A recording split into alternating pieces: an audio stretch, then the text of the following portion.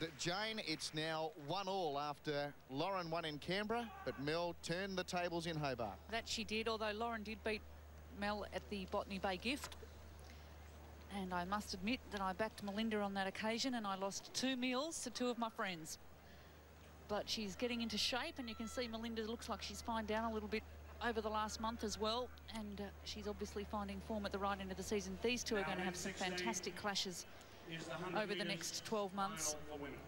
Lauren's really matured as an athlete the last 12 months. It's been, in some ways, it's been almost a blessing for her to have Melinda not there sprinting next to her, and she's been able to step out from behind Melinda's shadow and come out, and I think she has a new level of confidence this year when she's come out and beaten her over both the 100 and 200 in Canberra in the opening meet as well. Would her confidence have been dented somewhat with that loss in Hobart and then losing to Kathy as well at the Victorian Championships? Well, I think in all respect to both Kathy and Melinda, I understand that Lauren got an extraordinarily bad start for her in Hobart, and you cannot afford to be doing that against an athlete of Melinda's calibre. I didn't see that race, but that is what I understand happened. And also from the same point of view, in the Victorian Championships over the 200 metres, they both Kathy and Lauren ran into a very strong headwind, where you would expect Kathy's 400-metre strength to really come to the fore as well. So it'll be interesting again to see what happens tonight when there is a bit of a tailwind, and you know, if both the girls get pretty good starts, then I think it's going to be all on for young and old here. One of the local girls, Sharon Cripps, in lane 6. Who will ever forget when Sharon got the baton last in KL and took the 4x1 side to gold?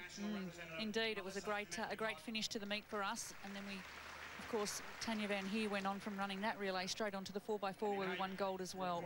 Melissa Medlicott there in lane 7, went to the Olympic Games in 1992, and in lane 8, Binti Gunchu, who was 5th in the National Championships last year, won by the girl on the left of the screen, number 97, Lauren Hewitt, alongside her number 74, Melinda Gainsford-Taylor, 5 times the national champion.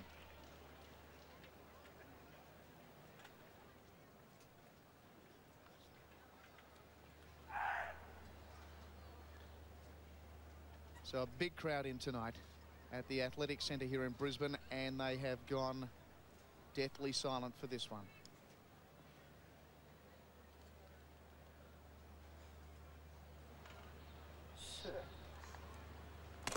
Away, Gainsford-Taylor out very fast. Hewitt going with her early.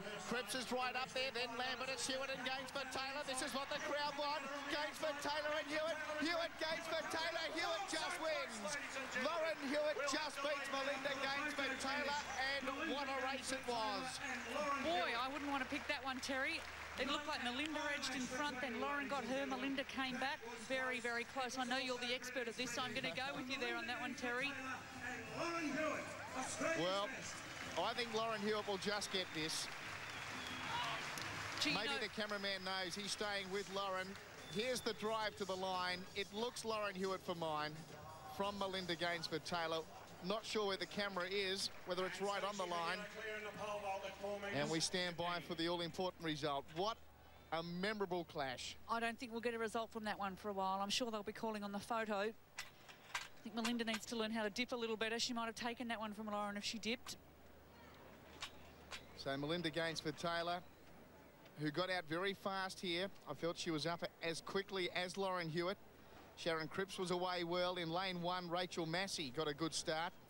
I thought Lauren ran very well from about 5 metres through to 20, and then it was when Melinda picked her up. Their reaction was